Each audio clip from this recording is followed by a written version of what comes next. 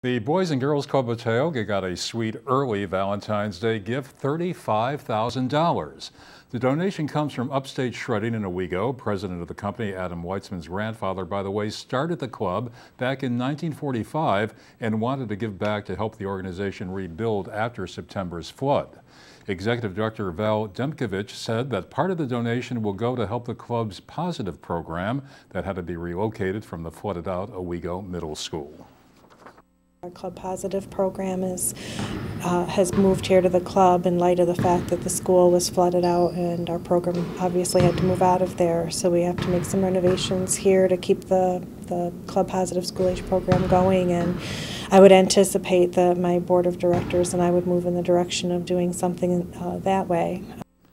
Demkovich says that this is the largest private donation ever received to date by the Boys and Girls Club and will significantly help the club operate in 2012.